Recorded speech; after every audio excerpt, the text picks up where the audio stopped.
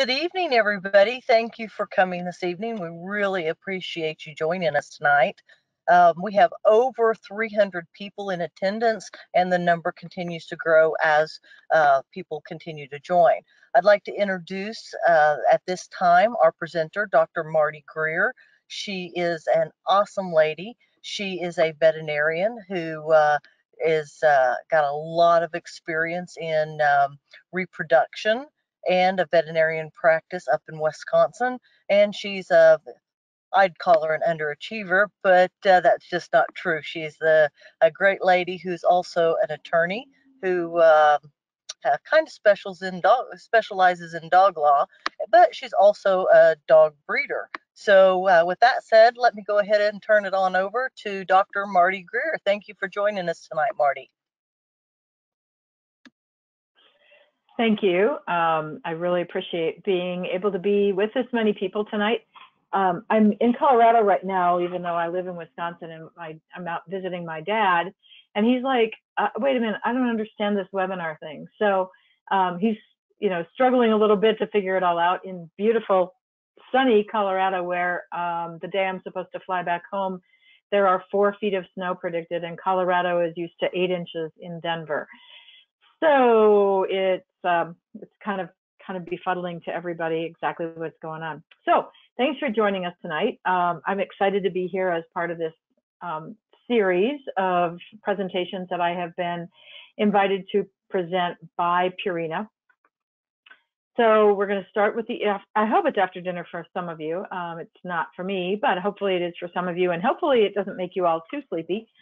This is one of my corgi puppies. When he was waiting for his next meal, he was going to be sure that he didn't miss the next time that food came into that dish. Gotta love corgis. They're good little eaters. So I'm going to start you with a few challenges tonight and say to you, do you get your bitches pregnant every time you breed? I actually have one client that we're working with that's a large-scale breeder. She's a commercial breeder. And out of the last 48 breedings that we've done for her in the last two and a half years, we've gotten 47 out of 48 of her bitches pregnant. Before she started coming to us, she was struggling to get anyone pregnant, and now she is rolling with a very high percentage, a much higher percentage than most people, of successful pregnancies. And then this picture shows a litter of Cavalier King Charles Spaniels. And yes, there really are 11 in this litter. So not only do we want to be successful getting our bitches pregnant, we want to be successful getting them pregnant with successful litters. We don't want litters of 1 and 2 when we can avoid it. So it's really important to me that we get a chance tonight to talk about the valuable brood bitch and how we can breed her for maximal fertility and maximal success. So we're going to go through some tips. And like I said, this is part of a series. So join us next time. And there are some that are already in the can. So if you want to go back and view some of the things that I'm going to refer back to, because clearly we don't need to cover everything again, that material will be accessible to you as well. My next question for you might. That's a very good point, Marty. And I just want to remind everybody, if you do have questions throughout the program, feel free to type that into the chat box, and I will be able to kind of monitor those and ask them as we go along. And we will also have a 15-minute question and answer series at the end. And so we can catch most of them at that point rather than continuing to interrupt Dr. Greer. And again, I want to thank Purina Pro Plan for bringing us this presentation tonight. Absolutely. And I do tend to put a lot of really dense material into my presentations. So if it's losing you someplace, it's probably losing somebody else as well. So let Stacy know that there's a question and we can go back and review that so that it's clear to everybody. The questions that we do want to try to focus on taking are the ones that are general questions about the material tonight. If you have specific needs, difficulty with breeding programs, things like that, if your sentence starts with my dog or my kennel, we probably won't try to put that in the Q&A tonight, but we can address that if you choose to try to reach me directly. My next question to you, my next challenge to you is, do you understand progesterone timing? So there's a lot of material that we're going to go through tonight. We're going to talk about the physical condition of our bitches, preventive care, loss of appetite, diet, supplements, probiotics, the vaginal microbiome, timing the breeding, and breeding options. Now, the vaginal microbiome, we're going to talk about vaginal and uterine microbiome. And if that's a term that's not familiar to you, I'll explain it here briefly, and then we'll get into more detail in several places through the presentation, because microbiome is really important. So the microbiome is the colony of bacteria that live in a particular part of a body. Whether it's your dog's body or your body, you are not bacteria-free. Your dog is not bacteria-free, nor should we be. And we're finding out more and more about the biome, the microbiome, than we knew before. And I'm going to go into detail on that. So just so that you don't get kind of freaked out about, oh no, I don't know what that word is, we'll go back and cover that.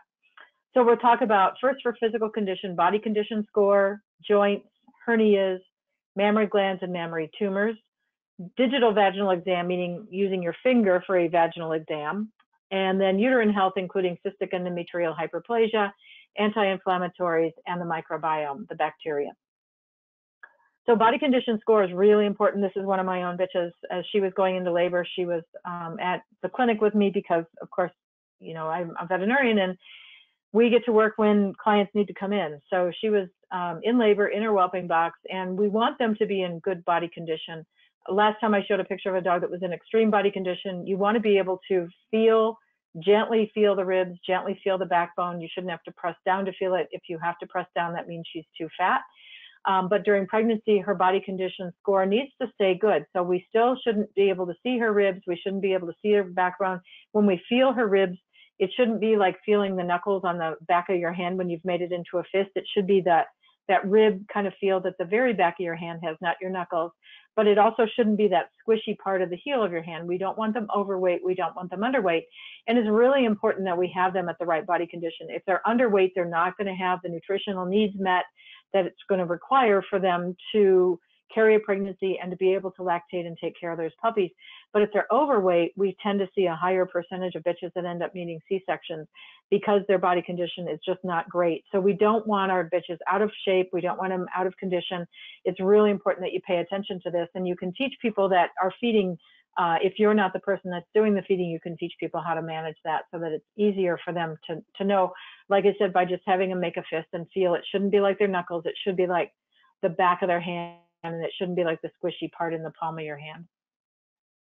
Health screening, of course, is really important. It's critical that we do this, and we are going to be talking about what the American expects and wants from a new dog in their life, and they do expect health screening. Clients and consumers are smarter than they've ever been before. They can Google this stuff. They expect that you're going to be doing health screenings. They expect you'll be doing hips and elbows on a lot of different breeds, depending on the breed. I usually go to the Chick website. When a client comes in and says, what do I need to do for my health screening? I go to the Chick website, which is part of the OFA website, and look up the breed. Many breeds are listed in there, certainly not every single breed, because not every single breed is there, but as many as possible. The parent clubs have then determined what they recommend that in your breed club, according to your breed, that you are testing for. So we'll talk about OFA hips. I'll show you some pictures. The two things that we see go wrong with hips are going to be hip dysplasia, which is in general a disease of the large breed dog, and then leg calf perthus disease, which is avascular necrosis of the femoral head. That's a disease of small breed dogs. Both of them affect the hip. In hip dysplasia, it tends to be both hips that are fairly equally affected. In leg calf perths or avascular necrosis, it tends to be one side, not both sides, that are affected. But they're both genetic diseases that cause significant hip problems. And so just because you have a small breed dog doesn't mean you shouldn't be paying attention to their hips. You do need to still do x-rays, particularly if your breed club makes that recommendation. Elbows are really critical as well. I think Labradors, Corgis, Bernese Mountain Dogs, Greater Swiss Mountain Dogs, a lot of breeds have a lot of elbow problems. And unless we're x-raying and keeping an eye on what's going on in those elbows, we aren't going to be able to breed dogs that have good, healthy structure. And Americans expect their dogs to hold up long term. They don't want to find out when their dog is 4 years old that they're crippled by some kind of orthopedic disease that you could have known about and could have avoided using that dog in a breeding program. Americans are getting smarter and smarter all the time, so you need to pay attention to that. Patellar luxation is a disorder where the kneecap or the patella in the back leg slips off the joint and tends to cause lameness. That is not a diagnosis made by x-ray. It's a diagnosis made by feeling that joint. And again, that's a problem primarily in small breed dogs, but we diagnosed one in a golden retriever not too long ago. We've seen it in other breeds as well. So it's not just a small breed situation. And again, that's a pretty easy test to run. There's no x-ray. A veterinarian can put their hands on the dog, manipulate their leg a little bit, and very quickly tell you if that dog has a patellar luxation. Shoulder OCD is another test that OFA can do. Shoulder OCD is osteochondritis dissecans. It's when the cartilage in the joint doesn't adhere to the underlying bone correctly, and you end up with what's called a joint mouse, or a loose piece of cartilage in the joint. If that happens to the dog, it tends to be large breed male dogs that are most commonly affected. If it happens, it's sort of like walking around with a rock in your shoe. It's really uncomfortable every time you take a step. It can be surgically corrected, but again, it's a just genetic disorder that we don't want to be breeding in our lines. So if your breed club says to x-ray shoulders, that's what you should do. And then vertebrae, there's a few breeds like the French Bulldog that OFA just certified vertebrae on as well. Again, that's an x-ray. So the only thing on this list that's not an x-ray is patellar luxation. All the rest of these are x-rays. Orthopedic health is really important, not just for our dogs for what they're passing down genetically, but also for their ability to mount, the males to mount and breed a bitch, and the ability of the bitch to sustain the weight of a male dog when he's mounting her. So I've had dogs come into my office that we have to hold up on one back leg because they've torn a cruciate, and they still want to use that dog in a breeding program. And I'm like, you know, cruciate ruptures can be genetic. Are you sure this is the male dog you want to use to impregnate your female dog? I want you to really think that through. So if you have a 14-year-old dog that's stiff, I'm good with breeding him. You know, go for it. Put him on the right diet. Get him on glucosamine. Get him on a diet like the joint mobility diet that Purina makes, and we'll get him in physical condition so he can do the breeding. But if you have dogs with orthopedic problems that are genetic, we should be eliminating those dogs from the gene pool. Hernias are another really important thing to look for prior to the time that we breed our bitches.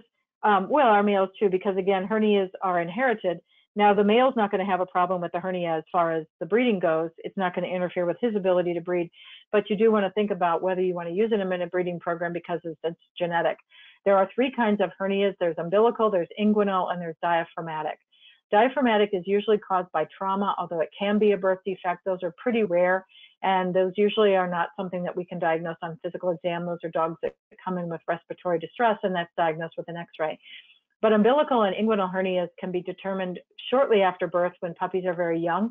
At the time that they're in for their 6, 7, or 8 week checkup with the veterinarian, they should be assessing dogs for this, along with a lot of other things. At that 8-week check, we check for patellar luxation, we check for umbilical and inguinal hernias, we check for heart murmurs, we check for bad bites, we check for patellar luxation. Those are all things that should be checked at that visit, and you need to work with a veterinarian that's really good at that kind of hands-on physical exam.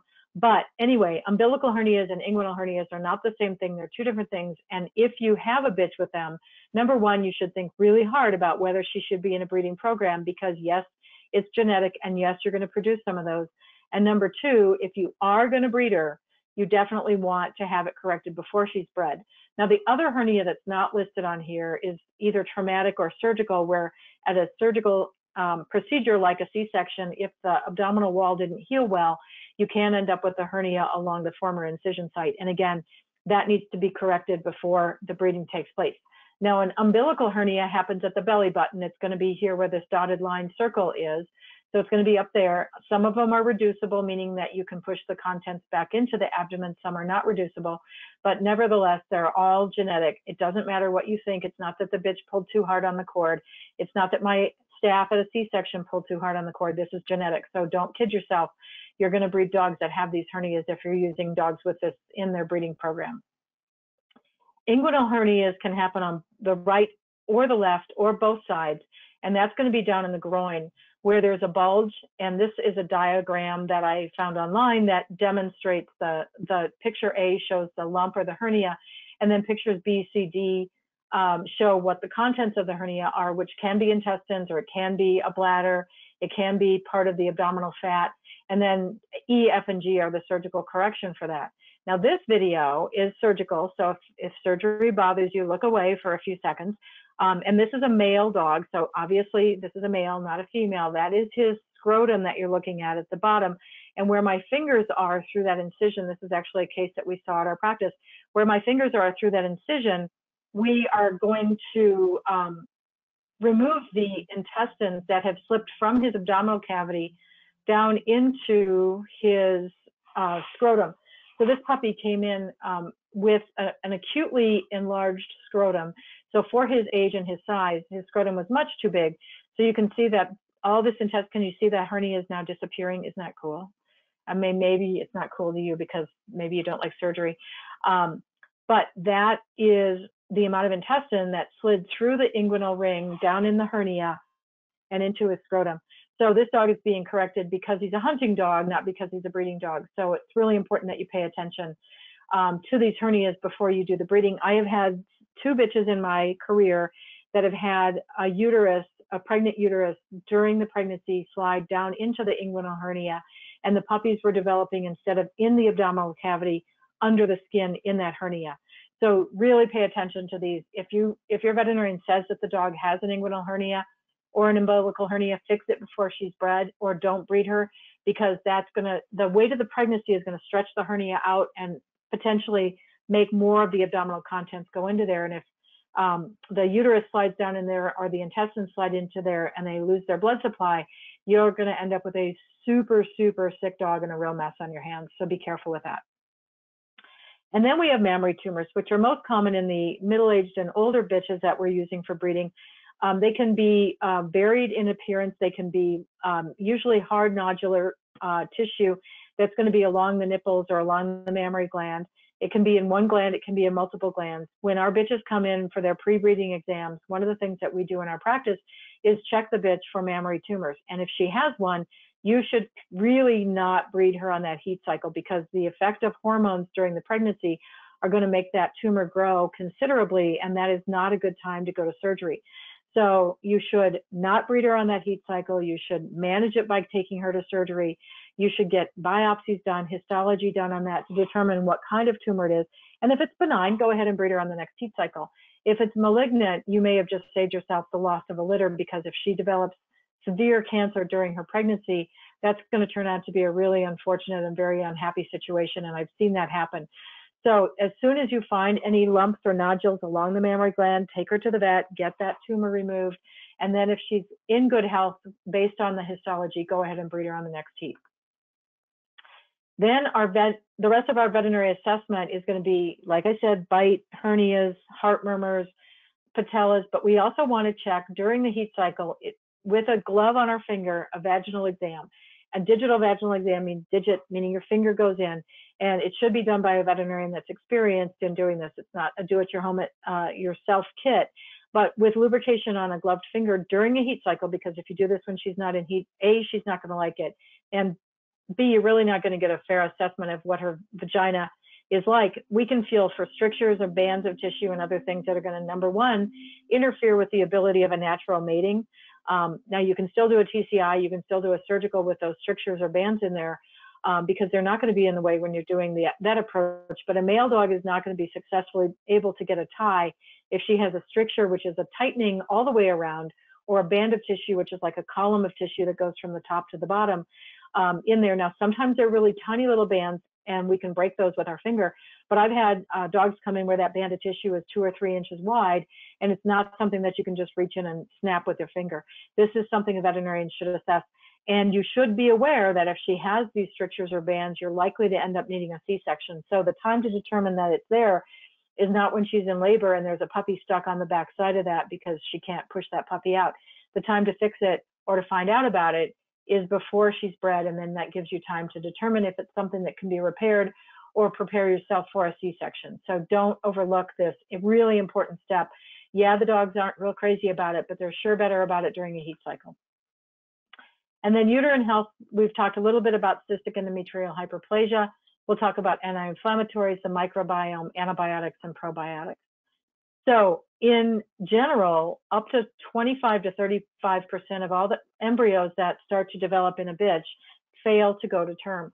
One of the reasons is cystic endometrial hyperplasia. There's, of course, a multitude of other ones, but because of the effect of progesterone, this is the lining of a uterus. It should be smooth and shiny and pink, and I'm sorry if people don't like icky see pictures, because that's kind of what I look at all the time. I feel really bad for the people that sit next to me on an airplane when I'm writing a PowerPoint, because it can be a little scary to look over at my computer and go, ooh, oh yeah, look away. So this should be a shiny pink, smooth surface on the lining of the uterus. This is a dog that when you hear a veterinarian talk about cysts in the uterus, yes, these are cysts. It's cystic endometrial hyperplasia, or CEH for short. There is no possible way you are going to rupture enough of these cysts or pop them with your fingers and not create such severe inflammation in the uterus that this bitch is ever going to get pregnant. So this is a bitch that came in going to surgery for a surgical AI. We got into surgery and I called the owner and I said, there's no possible way this bitch is going to conceive. Let's just spay her now before she ends up with a pyometra, because that's where this goes. And today I've talked to 2 clients with pyometras. So this is really common. This is an underlying cause of infertility and an underlying cause of pyometra. So bitches over the age of 6 will have an increase in cystic endometrial hyperplasia because of the effect of that ongoing damage to the uterus because of heat cycles and progesterone being produced. So this is the effect of it in its most extreme form. But this is why bitches over the age of 6 have a 33% reduced fertility, either a 33% less chance of getting pregnant, or if they do get pregnant, smaller litter. So don't beat yourself up if you have an 8-year-old dog that only had 1 or 2 puppies. It's likely she had some kind of underlying problem that interfered with fertility. This is another uterus. This is at a C-section, and you can see the same kind of cysts, those little clear bubbles, but those bigger gray, green, yellow plaques are resorption sites. So this is what a resorption looks like. This is not what a pyometra looks like. And we found this at C-section. So if you're a veterinarian, if you're standing there waiting for them to come out with puppies and your veterinarian says she's got this yellow kind of gooey stuff coming out of her uterus, I think it's a pyometra, let's spay her. The answer is no, no, no, no, no. This is not a pyometra. Do not spay her. It's okay. I had one vet student with us that was watching me do a C-section. And I said, now these are plaques in the uterus from resorption sites. This is not a pyo. And she put her hand over her mouth, gasped, and took a step back. And I said, uh-oh, what's the deal? And she said, my vet told me that that was a pyometra and I had to spay her on the surgery table at the C-section. And this is not a C-section lecture, but do not let your veterinarian spay at the C-section. So if you have a bitch that has cystic endometrial hyperplasia or has a fertility issue and you suspect inflammation in the uterus, using anti-inflammatories from days 2, 3, and 4 and days 15, 16, and 17 after she ovulates will improve her fertility by about 50%. And that was a study. There were 2 studies done that showed that. So the 2 anti-inflammatories I use are either Metacam or Rimadyl. They're both prescription items. Days 2, 3, and 4 represents when fertilization takes place, and that has to take place in the oviducts. So the theory is that the eggs and the sperm can get together in the oviducts because you've reduced the inflammation in the oviduct, letting the sperm get up there where it may have been blocked before, and fertilization can take place. And then days 15, 16, and 17 are when implantation of the placenta occurs. So if the uterus is happy and hospitable and says, come on in, let's make a placenta, let's have a baby, then you're going to have a better chance of fertility with using these anti-inflammatories at days 2, 3, and 4, and 15, 16, and 17. They will not cause birth defects or other problems at that time of the heat cycle. So be aware that this is an approved treatment. Now, the vaginal microbiome, like I said, there's a vaginal microbiome and there's a uterine microbiome. And we used to think that the uterus was a sterile place, but now we know it's not. Now, we've never thought the vagina was sterile. It's normal on a vaginal cytology to see bacteria. So don't let your veterinarian say that just because they see bacteria, they want to put your bitch on an antibiotic during her heat cycle. That's normal. That's supposed to be there. That's what keeps the bad bugs out or the good bugs. So you shouldn't do that. But if they see white blood cells, which are represented in this picture where it says neutrophils, neutrophils are the same thing as white blood cells. If they're seeing neutrophils during proestrus or during the early part of her heat cycle, then an antibiotic is appropriate. When should you use an antibiotic during breeding? The answer is not routinely. Not routinely. Don't do it every time, or you're going to end up with bacteria in this bitch or your entire kennel that you'll never be able to kill with the antibiotic because you're going to create superbugs. But if you see white blood cells during the early heat cycle, if they do a culture and they only grow one kind of bacteria, or if the bitch has a fertility issue, then an antibiotic would be appropriate. And this is something that you need to talk to your veterinarian about and not just go reaching for something on the shelf, because not all antibiotics are safe. Probiotics should be used anytime an antibiotic is used to make sure that we don't upset the GI tract and other parts of the body. So make sure if you're putting her on an antibiotic that you do a probiotic along with it. Now we're going to talk about preventive care. Aren't these just the cutest little dogs? They're Finnish Laplands. Vaccines, of course, you want to keep your bitches up to date, and you should not vaccinate during her heat cycle or during pregnancy. So if you're planning on breeding her and she's coming up due for a rabies vaccination or a Lyme vaccination or some of those other really important ones, go ahead and get her vaccinated before she comes into heat. Jean Dodds is a huge proponent of saying do not vaccinate even during the heat cycle, because if you set up inflammation, you can interfere with fertility and you can make her sick.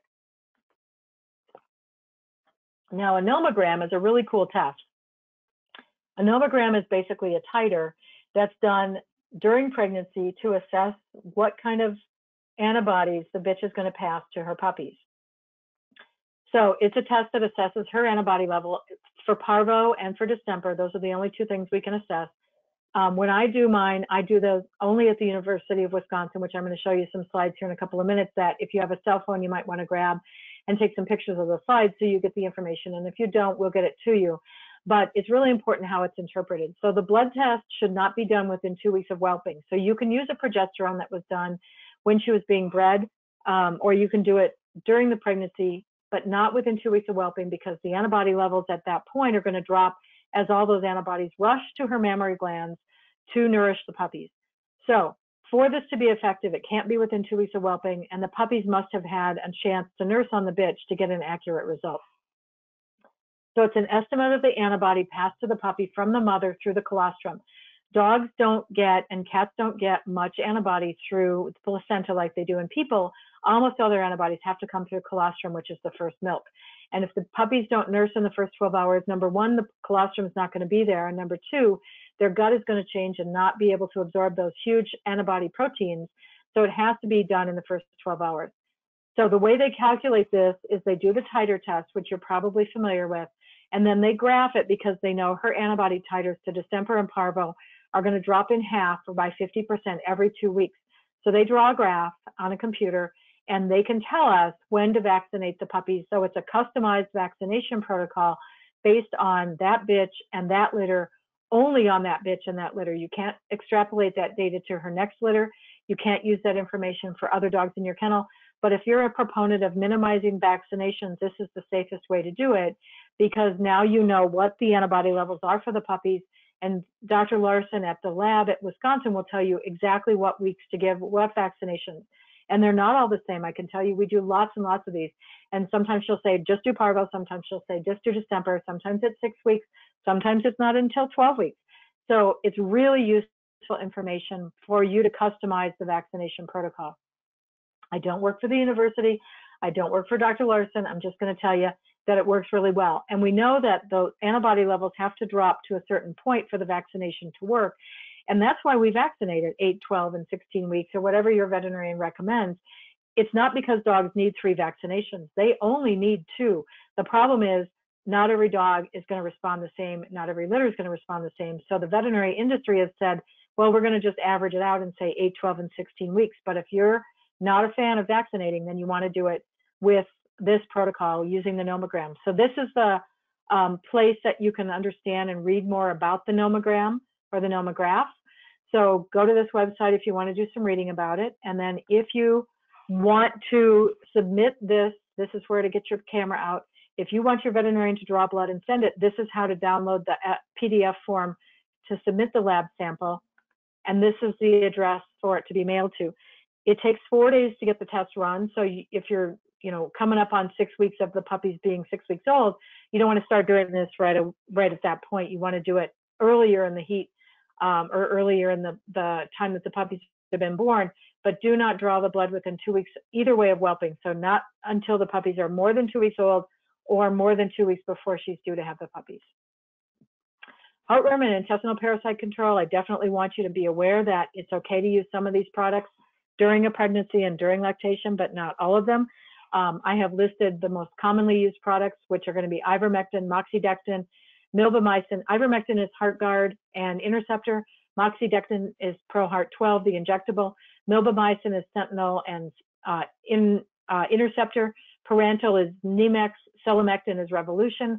Lufenurone is Sentinel. And fenbendazole is Panicure. Those are safe.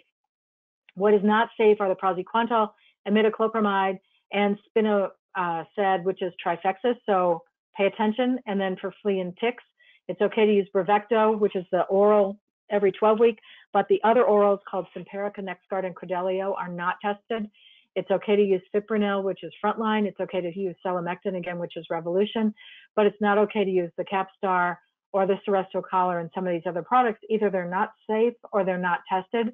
So be sure you read the label, and it should say it's safe in breeding animals. And when I say breeding animals, I mean all breeding animals. I mean the puppy that you're going to keep that's 8 weeks old and you're going to put her in a breeding program when she's 2. I mean the male dogs.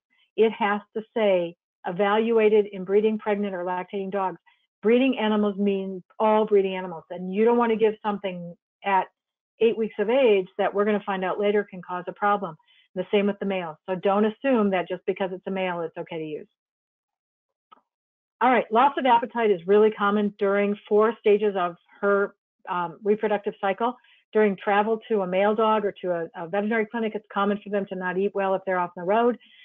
During standing heat, they'll frequently not eat well. During mid-pregnancy, they tend not to eat well.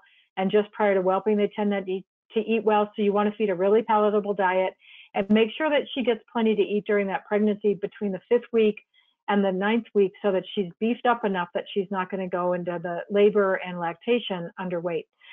There's some really great diets on the market, and we recommend that you're feeding a performance diet. It's really hard to read an appropriate label and get an idea of what's in these products. Labels will be very deceiving on what they say are in them. There's basically 2 categories of nutrients in the diets. There's macronutrients, which are going to be fats, carbohydrates, and proteins. And then there's going to be micronutrients. And the labels can't tell you the whole story. Those are going to be the vitamins and minerals, the glucosamines, the probiotics, all those little bitty tiny amounts of things. And the label isn't telling you how much is in it and what's in it. And we see a lot of fertility issues on diets that are inappropriate. So the very first question I ask a client when they call me and say, my bitches aren't getting pregnant, I want to know what to do about it. I want to put her on antibiotics. I want to put her on this. I want to put her on that. My first question is, what are you feeding? And if they're not saying they're feeding Purina Sport, that's the very first change I'm going to make. Now, puppy food can also be fed during pregnancy, during lactation. It's a little higher in calories, a little higher in nutrients. So it's also fine, but you want to feed either a performance or a puppy diet. Raw meat diets, I'm in the process right now. I just finished writing an article for Revival on Neosporum, a parasite. Raw meat diets, I don't even know what to say. If this picture doesn't tell you what I think of them, I don't have any more to say to you. Don't do it. We see Neosporum, we see a lot of other parasites, we see Salmonella, Shigella, a lot of bacteria. So it's not safe to feed raw meat diets to bitches that are in a breeding program. And bitches need carbohydrates to grow their puppies and to lactate. So we don't want to feed a grain-free or a potato-based diet. It's going to take more carbohydrates than that. And we think some of these pea-based diets may have phytoestrogens in them, interfering with male and female fertility. We're not sure about it yet, but do pay attention to that. Now, there are some supplements that I like to see people use. If they're not in the amounts that we need in the diets, it can be hard to tell what's in some of the diets that are small brands or off brands that aren't Purina. So those supplements are going to be DHA, folic acid, and then vitamin A and glucosamine.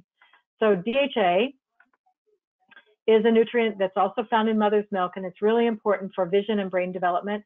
And these puppy diets that are the smart puppy diets have had DHA added to them. There was some really important work done a few years ago in veterinary medicine, and now they add DHA not only to puppy food, but to human baby formula. And what we know about it is we get smarter puppies. So one of the studies that was done was CCI, Canine Companions for Independence.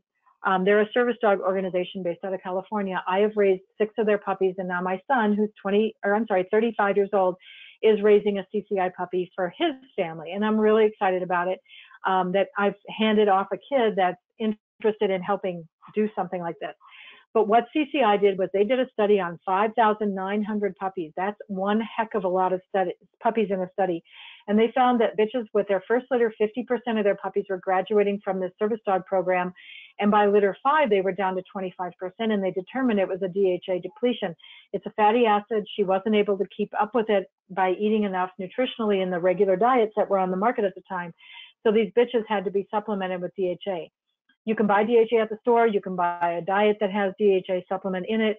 DHA has also been shown to help reduce dementia in humans. So write it down because you might forget when we get done with the presentation. You want to go online or go to the store and buy a bottle of DHA for you, buy a bottle of DHA for your puppies, and go ahead and feed it. But be careful. Sometimes those puppies are just too smart. We've actually had people come back and tell us that. This litter is too smart. Then the next nutrient that we have to be really careful that we're getting enough into them is folic acid. This is a single puppy in both of these pictures. The puppy on the right-hand side is a cleft palate. The puppy on the left-hand side has a spina bifida, which is that red dot between her shoulders, and then between her back legs are her intestines because her abdominal wall was not complete. So this puppy had 3 midline defects. These are all related to folic acid. Now, there's a genetic cause and there's a nutritional cause. And the only study we have about folic acid for the amount that you should feed is done from, I think, Poland, and was 5 milligrams per dog per day, starting before the pregnancy to day 40 of the pregnancy. The problem is that's a lot of folic acid. Most folic acid on the human side comes in 400 micrograms. But this is the study that showed a reduction by 30 to 50% of the number of puppies born with cleft palates in pugs and chihuahuas with and without folic acid supplementation. So if you have a brachycephalic breed or you have a line of dogs that tends to have cleft palates, you can reduce the risk of it by giving folic acid, but they're still going to have some if they genetically are programmed to do that. Now, vitamin A given in excess quantities, including too much raw liver or cooked liver, can also cause midline defects, as can certain drugs. And those drugs include steroids like prednisone, and it can also not just include the tablets, but it can include topicals, which would be eardrops and eye drops that contain steroids. There can be enough to cause a problem. So you want to be really careful that you're not using any of those during pregnancy. And then trimethoprim sulfa, which is known as Bactrim or Albon, can also cause midline defects. So don't use those during pregnancy. Then glucosamines, again, those can be supplemented. Many of the Purina diets have adequate amounts of them, but glucosamines are another micronutrient that can really be useful in joint health. Probiotics really should be used during pregnancy and during lactation. We know it reduces diarrhea. We know it reduces mastitis, which is an infection of the mammary gland, and we know it reduces meatitis, which is an infection in the uterus. So we have 2 years ago at all the meetings that we went to back, remember in the day we used to go to meetings like in rooms with other people? Every lecturer talked about probiotics reducing mastitis, meatitis, and diarrhea. So really pay attention and use that. All right, vaginal microbiome. Now, like I said before, that's the bacteria that should be living in the vagina. So the vaginas should have bacteria, and now we know uteruses should as well. So should you do a culture in my world? The answer to that is really no. We don't routinely culture bitches vaginally because we don't really know what's supposed to be there. The only thing we know isn't supposed to be there is brucellosis, but otherwise, almost any bacteria that you can culture may be normal in a dog. So culturing is not really useful. And if someone asks you to culture your bitch so you can do a natural breeding to their stud dog, you can ask them to culture their stud dog's prepuce as well. So if they want to culture, you tell them you want to culture too. I generally don't think cultures are very useful. We get a mixed bag of bacteria. We don't know if it's supposed to be there or not. So I don't use cultures routinely. Should you routinely use antibiotics? Before we said no, the answer is still no. Are there times an antibiotic is appropriate? Yes, if you see white blood cells on the vaginal cytology, but not routinely. And then probiotics, anytime you use an antibiotic is important. A vaginal cytology is simple to perform at the veterinary clinic. Some people do these themselves. You want to use a plastic swab and it goes up into the vagina as in these 3 purple dog illustrations. I have had wooden swabs break off on me, so please don't use wooden ones. Number 1, they splinter. Number 2, they break off. That's a bit embarrassing. When you get the swab, you want to roll it, not smear it onto the microscope slide, and then you need to stain it and look at it under the microscope. So most people are going to have their veterinarian do this. On a vaginal cytology, this is normal bacteria. The left side is normal bacteria. The right side shows neutrophils, the white blood cells. That's not normal in proestrus. So we see changes on vaginal cytology. Cytologies help us to tell if there's any sign of infection. They tell us if they're in heat, and they tell us what stage of the heat cycle a dog is in. So vaginal cytologies are really useful, and we still do those during our pre-breeding exams and during progesterone testing. But like I said, mixed bag is normal, And there was just an article published, which is illustrated here. If you want to look this up, you can Google this and find this article. And it talks about the bacteria that are found now, not only in the vagina, but also in the uterus.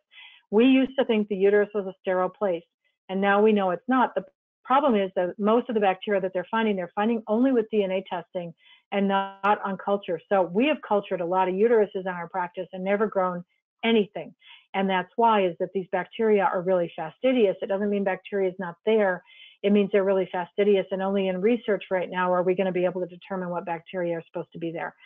So please don't routinely use antibiotics, and avoid those that cause birth defects if you need to, but you want to be really careful with how you use antibiotics. Don't just put your dog on antibiotics because you're going to breed her. So timing the breeding, we want to make sure we're doing vaginal cytologies as well as these other tests. So vaginal cytology, again, can be done at your veterinary clinic, and this is a nice diagram of how it correlates with the stage of the ovarian development. That middle row is ovarian, and then the bottom row is histology of the ovary, so it's kind of a cool slide. On vaginoscopy, so if you have a veterinarian that does a vaginoscopy with a scope, with a TCI scope, these are the changes that you'll see. So the cervix should look like the middle one during the time that she's ready to be bred.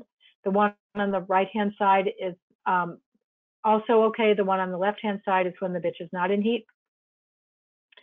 And progesterone testing is really important. We want to do it for two reasons. One is to ovulation time her, so we know when to do the breeding. And in our hands, breeding should be done, 4 to 8 is when ovulation occurs. And that breeding should be done 2 days later with fresh semen and 3 days later with frozen semen. Some people still use LH testing. We have not used LH for a long time because the kits weren't available. But there's really good information on LH as well as progesterone testing for when you should do your breeding. Now, the important thing is every vet clinic has a different progesterone machine, and every progesterone machine has its own little quirks. So you don't want to compare one to another. You want your veterinarian to tell you when to base their breeding on their ovulation timing. So don't ask Facebook friends when they should do the breeding. Don't, go out there and put it on Facebook and ask for how that's supposed to work. The veterinarian knows what their progesterone machine tells them and when they should be doing their breedings. So be careful that you don't overinterpret those things. Everybody has their own way that they interpret it. It may be how fast it jumps. It may be what the actual number is. In our practice, the other thing we do is we want it to be 3 days after ovulation if she's over 20 on her progesterone. If she's under 20, she's not ready yet for frozen semen. We want it to be in the teens when we're doing fresh semen and over 20 with frozen. The other important thing for ovulation timing is we want to know when she's due to be unpregnant. And you may think it's easy to get your bitches pregnant, but we do have bitches that have high-risk pregnancies. And if we don't know what her due date is, we can't help to keep her pregnant until she needs to have that litter of puppies. So it's really important that we're doing progesterone testings for both timing the breeding and timing the delivery. So progesterone testings tell us when to breed, and then we're going to talk about the type of semen and the type of insemination. So sometimes you can count on how receptive the female is. This is actually a picture one of my clients took and sent to me. My dogs don't get married before they get bred, but hers do. So female receptivity and male interest are both important aspects of when we know that it's time to do the breeding. If you're doing a natural, if you are planning on a frozen semen breeding and the boys in your house are pretty quiet and all of a sudden one night they start screaming, they're probably right for which day to do the frozen breeding on. So there are different kinds of semen and different kinds of insemination. There's fresh semen, there's fresh chilled semen, meaning we put it in a box with extender and shipped it across the country. And there's frozen, meaning we froze it in liquid nitrogen and kept it there for decades until we were ready to use it. Natural breedings, of course, are only going to be fresh semen. Vaginal AIs can be done with fresh semen or fresh chilled semen, and AKC will allow you to register the litter that you bred yourself with fresh chilled semen. And then TCI needs to be done with frozen semen or surgical breeding with frozen semen. You don't want to put frozen semen in vaginally because only 11% of the bitches bred with a vaginal AI with frozen semen are going to get pregnant. So that's a waste of semen and a waste of your time and money. So be sure if you're using frozen semen that you're using someone that's experienced with progesterone timing and experienced with delivering the semen directly into the uterus, either by a surgical breeding or a transcervical insemination. Multiple sire breedings, of course, are kind of fun to do. I've done 2 of them on my own bitches, And my second litter, in fact, I was in touch with the breeder, the owner of the stud dog today, that we do actually have puppies from 2 different sires in my 1 litter. So for those of you naysayers who say you only get puppies from 1 male, you're wasting your time, it's really not true. We've actually had 3 puppies from 1 male and 1 puppy from another in the same litter. So my sisters are only half sisters. So those are the things you can do. Your breeding outcomes should be at least 75% pregnant if you're being successful. We see a little bit less numbers of pregnancies with frozen semen and a little higher with natural, but that kind of gives you an average of what it should be. And if you're getting lower numbers than that, then you want to be working with somebody that's more experienced. Again, like I said, there are vaginal cultures, which I don't usually do because we get a mixed bag of all kinds of bacteria. And the only thing we know for bacteria that's not supposed to be there is brucellosis, brucella. Every other kind of bacteria under the sun may be there. You can do a culture with a transcervical scope and you can flush saline into the uterus. But again, I've never gotten a successful positive. Everything I've ever cultured from that has shown up negative, not because bacteria aren't there, but because those bacteria don't grow on culture. And the same with uterine biopsy. If we have a bitch with fertility issues and we culture her, I usually don't find anything, but cytology and histology can be really useful. So we biopsy the uterus, but when I've cultured it, I've never grown anything from there unless there's an obvious infection. So I've seen a few septic pregnancies and I've seen a few pyometras with a pregnancy, but that's a different situation. Gestation and pregnancy, we're going to talk about this. The diet fed, like I said, needs to be either a performance diet or a puppy diet so the bitch is getting adequate nutrition. The amount you should feed needs to, at the time of the ultrasound, you're still feeding the same amount that you did before she got pregnant. But at confirmation of the pregnancy at ultrasound, you want to increase her dietary intake by about 10% per week.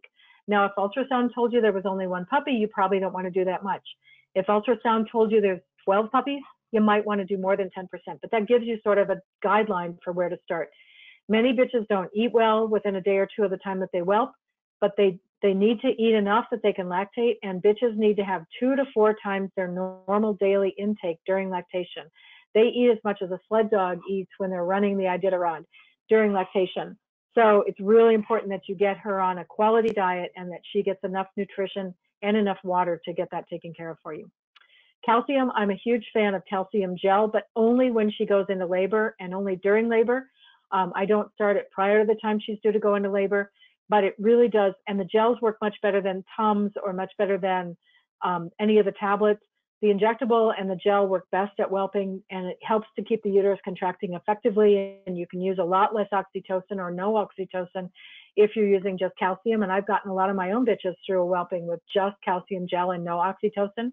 And then the oral, after they start lactating, then powders or tablets can be used if you don't feel like there's enough calcium in the diet. If you have a small breed dog with a large litter, so like a 10-pound dog with 7 puppies, you want to supplement her with calcium because she can't get enough calcium through a diet to keep her from developing eclampsia. Again, diarrhea is really common at the time of whelping. It may be stress, it may be that she worked really hard, it may be that she ate too many placentas, but the Fortiflora, the probiotic products can really help reduce diarrhea. And like I said before, they reduce mastitis and metritis. So if you've got a bitch that, or a line of dogs that tend to have mastitis at the time that they're lactating, don't reach for antibiotics, reach for a probiotic. So that's what I have for you tonight. I did want to just let you know that I have this book, and then I wrote this other little book here that just came out at Thanksgiving on pandemic puppies. And this is a really great book for you to send home with people that are buying a new puppy. And we're seeing a lot of people, I don't know what you are, but we're seeing a lot of people that have never had a puppy as an adult before. They did when they were children growing up, and they've managed to put off getting a dog. And now that they're home with the pandemic, their kids are home, they're off work, and they're not going back yet, they're still looking for puppies.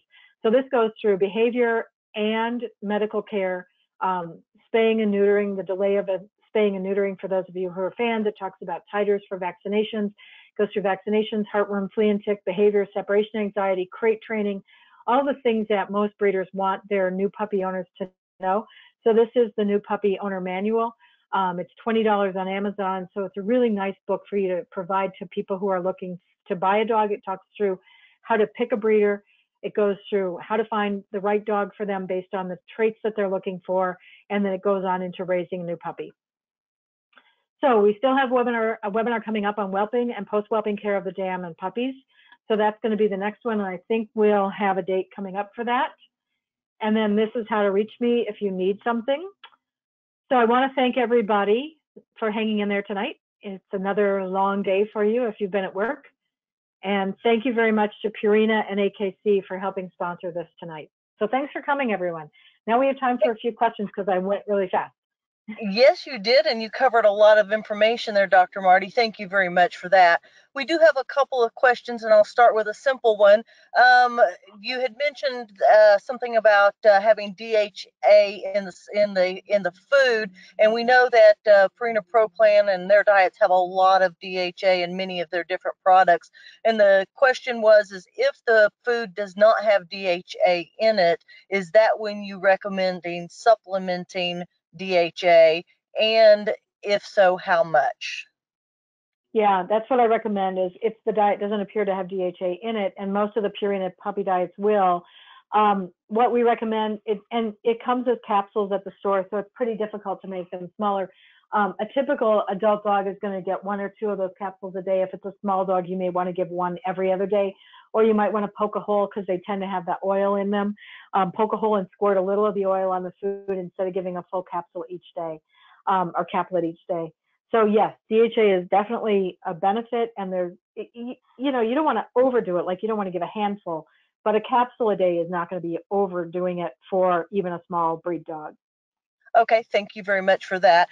This one I believe was probably actually covered in our previous webinar, and it deals with pre-pregnancy vaccinations. If you want to touch on that, which ones do you recommend for pre-pregnancy vaccinations and when they should be given quickly? Sure. So you want to make sure she's up to date before she comes into heat. So if she's due for rabies during the pregnancy, do rabies. Distemper lepto, I do recommend lepto for almost all of our dogs. There are very few parts of the country where lepto is contraindicated. For some vet clinics, it's not a core vaccine. For mine, it is. We see lepto in our practice, and we see dogs dying from it. So I think it's really important to vaccinate for lepto. And lepto can cause fertility issues in pigs, in cows, in dogs. So don't overlook lepto as a really important vaccine. I know a lot of breeders tend to shy away from it, but the vaccines have gotten a lot more purified, and they're much safer than they used to be. So those are really essential. And Bordetella, I tend to use the intranasal, not the oral or the injectable for a number of reasons, but I like the intranasal, and it reduces the risk of respiratory disease in the puppies when you have those vaccinations given. Now, if you live in certain parts of the country, you may need to do Lyme disease. You may need to use rattlesnake vaccine. There's differences based on geographical needs. So you want to talk to your veterinarian about that. And we do recommend influenza as well if you're going to be sending the dog out to dog shows or going to other places where the dogs are going to be interacting with other dogs. So those are the things that we recommend, but for sure distemper leptoparvo and for sure rabies. Okay, thank you very much for that quick answer. We have a quick question from Robin, and she wants to know in regards to mastitis. Do you feel that if a female has mastitis, if she's had it once, will it continue in the future litters? And is there a standard treatment that you recommend for large breed dogs that seem to develop mastitis more often? The 2 things I do are I bathe the dog 2 or 3 days before she's due to have her puppies with chlorhexidine shampoo, just to get her skin cleaned up. I want it 2 or 3 days ahead so that she still has a chance to smell like what she's supposed to smell like, so the puppies can find her mammary glands when they're born and start to nurse.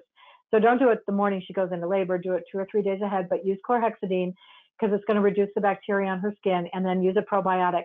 I do not recommend routine antibiotics.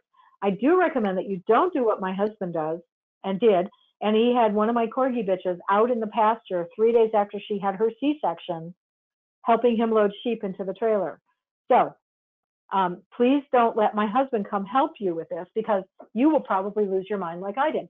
So keep her clean and use probiotics. And then if she develops mastitis, yes, an antibiotic is appropriate, but don't use it routinely as a preventive. Okay. We have a question from Christine, and she says, what is OFA vertebrae, and is that a breed specific, or is that something we should screen for all breeding females? Yeah, and that's right now, I think it's just French Bulldogs. It might be another breed as well, but I think it's mostly Frenchies. And those are looking for butterfly vertebrae and hemivertebrae. We don't even know what a normal number or an acceptable normal is in that breed. So if you have labs, don't worry about it. If you have Frenchies or another breed, just go to the website for OFA and type in under disease. So go OFA and then go to the diseases list and then go down to vertebrae, and it'll tell you if your breed is one that they will test for. It is only 1 or 2 breeds right now. It's very uncommon to test for that. Okay, thank you very much for that. I'll throw in a quick plug for AKC Bred with Heart program. You can go to the website and check on that as well. And also go to the Parent Club websites, as they're the experts for each breed. And under health, under their tabs on their websites, they would have a lot of great information. And our sponsors tonight, Purina Pro Plan, have been great sponsors of Canine Health Foundation and sponsors with the Pro Club and their sponsorship of genetic health research. So thank you again, Purina Pro Plan, for that. Moving on to our next question from Carrie. What is the oldest age to breed a female, and what dose would you recommend calcium gel during whelping? So the oldest age depends on the bitch. I don't like to breed bitches for their first litter after age 6. I think it's pretty hard on them to deliver puppies if they've never done it before. Their pelvis isn't as flexible and their muscles aren't quite as good as they are when they're 2 or 3 years old. So I don't like to breed for the first time after age 6. If they've been bred before and they've had a successful litter up to age 8 is fine. Have I bred older dogs than that? Yes, I have. If they are really, really fit, like sled dogs, like field trial dogs, I mean, these dogs have to be in top physical condition. And I will not breed a dog in that age group without a CBC and chemistry panel to make sure that her organ function is sufficient to support the pregnancy. We've seen dogs go into kidney failure because the burden on their kidneys with the pregnancy is too great. We've seen dogs go into liver failure. So check her out first. And in our practice, because we're in Wisconsin, we test every brood bitch before she's bred for Lyme disease, anaplasmosis, and Ehrlichia. We do that SNAP 4DX test because I've seen too many bitches die of heartworm or get sick of Lyme disease during the pregnancy. So don't overlook testing for those things as well. The second question was how much calcium, and it depends on the size of the dog. On big dogs, I'll use 2 or 3 of those little clicks on the tube. On small dogs, I'll just use 1. It's really hard to overdose on the gel orally. You can overdose on injectable calcium if it's given IV or sub-Q in too large an amount or the wrong concentration. But the oral calcium, now you're not going to give a whole tube, but the oral calcium, 1 or 2 clicks for each puppy is pretty much what I do. So she has a puppy, I give her a little calcium. She has a puppy, I give her a little calcium, maybe a little ice cream. And there's not enough calcium in ice cream by itself to get you the calcium levels you need, but it does give you glucose, some energy, and it does give you some fluids. And a lot of those bitches are 24 to 48 hours since their last meal. So when they're in labor, it's hard on them. They need some energy, they need some calcium, they need some fluid to successfully deliver that litter. Awesome. Thank you very much for that. Sandy has asked, and I believe we touched on this a little bit, what do you suggest for females with ovarian cysts? Is there anything else you'd like to add to that top part you covered? Yeah, and those are the bitches that, and it can be really hard to tell an ovarian cyst from an ovarian tumor from a split heat. So I'm going to preface any remark by saying it takes a skilled ultrasonographer to determine which is which, and a lot of bitches will come into heat and they'll start to rise. Their progesterone will get to 2 or 3, and then it sits there, and then the bloody discharge goes away, and then they go home, and 6 weeks later they come back into heat. That's a split heat, really common, especially in the northern breeds. A cystic ovary is where they get close to 5, and then they just sit there, and the progesterone doesn't rise. So if you have a really skilled veterinarian with a really great ultrasound machine, they may be able to see an ovarian cyst on that machine. The tricky part is it can be hard to tell that from a tumor, and tumors are typically a problem in the older bitches, but it can happen. So I have seen maybe 4 ovarian tumors in my career, and we manage hundreds and hundreds of pregnant dogs a year in our practice. It is not common to have ovarian cancer in the dog. But if you think there's an ovarian cyst and you've got a great skilled ultrasonographer, you can sedate the dog, direct the needle into the cyst, and pull that fluid out, send it to the lab and have it tested for progesterone, tell them it's from an ovarian cyst, and those progesterone levels may come back at 5,000, no kidding, 5,000 out of the cyst. If you can't do that, or if she doesn't respond to it, we'll give injections of GnRH for 3 consecutive days. It's a cow drug called cisterellin, not the nun, Sister Ellen, but Cysterellin, CYST. And that can help that cyst to resolve and then kick her into the rest of her heat cycle. If it's been more than 21 days since she started her heat and her progesterone hasn't risen into the 20s at that point, I will not breed a bitch on that heat cycle because it's not likely to be a fertile cycle. You could do a natural breeding if you want. Don't use frozen semen because she's not going to get pregnant. You're just going to waste really valuable semen on a bitch with low fertility. So if you think it's an ovarian cyst, get somebody that really knows what they're talking about to help you with it. Okay, we're about to come to a close, and we have one quick question that I'll go ahead and throw out there this evening. And this is a two-part question, and the first part of it being, what age do you recommend the first breeding to occur on? And then the second part of the question from another person is, should you breed back-to-back, and at what age should you retire your females? Sure. Retirement we've already talked about. Back-to-back is fine. I tend to breed 2 cycles on and then 1 cycle off and then 2 more on. We used to say skip every other, just go every other cycle and skip one in between. I don't say that anymore, but I do like to give them 1 cycle off because nutritionally it takes a bitch 8 months to get back to where she was. Even on a performance diet like the Sport 30-20 or even on a puppy diet, it can take her 8 months to get back to that level. So I think it's really important that we give her a cycle off after 2 and make sure she's on DHA. What's the youngest I breed? Well, it depends on the breed. If we have a breed that needs to have hips done, of course, we want to make sure that they're fully 2 years old to do their full OFA certification. If you have the need to breed her younger, you can do pen hip or you can do a prelim OFA. I don't like to breed on the first heat because A, they're babies, and B, they rarely get pregnant because they're really not ready yet, unless, of course, it happens when you're not looking. And you thought that your 8-month-old female with your 6-month-old male were safe, and then, of course, you're going to have a pregnancy because we all know that's how life works. But I usually like to breed for the first time when they're around 2. I've bred bitches a little younger if they've had prelims and they're otherwise in good health, or they're a breed that doesn't do hips. And the larger breeds do take longer to mature. So the giant breeds like St. Bernards and Great Danes, those bitches probably I wouldn't breed until they're 2.5. Okay, I think we're getting pretty close to the end of our meeting. I do see several other questions here that are really good questions, and I want everybody to know that the questions that we did not get to this evening will be available uh, to you, and we'll be able to answer those for you. And Dr. Greer will have that those in her meeting notes after the presentation if we did not get to those questions. I believe we have just a couple more minutes, so Dr. Greer will talk very quickly. And one person has asked that you mentioned not giving vitamin A excess, or as in giving liver. So in questioning, do you not recommend feeding liver? And then and also, what type of anesthesia do you recommend for a C-section? And those will be our last 2 questions. Sure.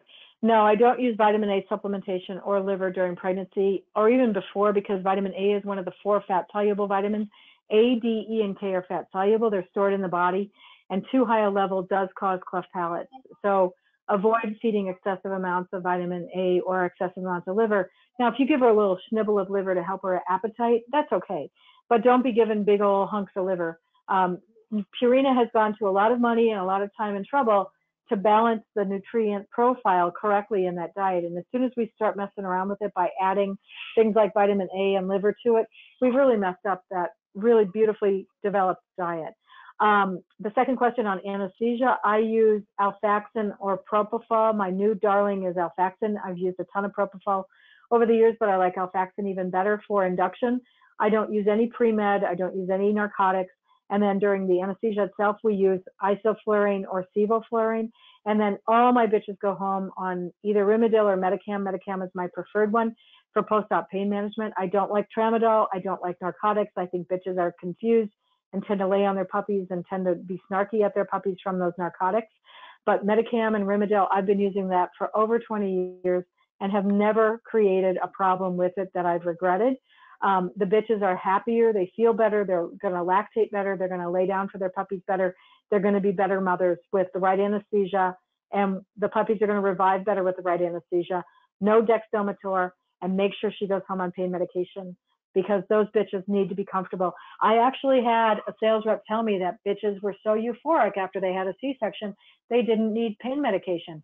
Obviously, it was a guy who said that, not a woman, because he would never have said something that's, or she would never have said something that's stupid. Only a guy would say euphoria will overcome that much pain.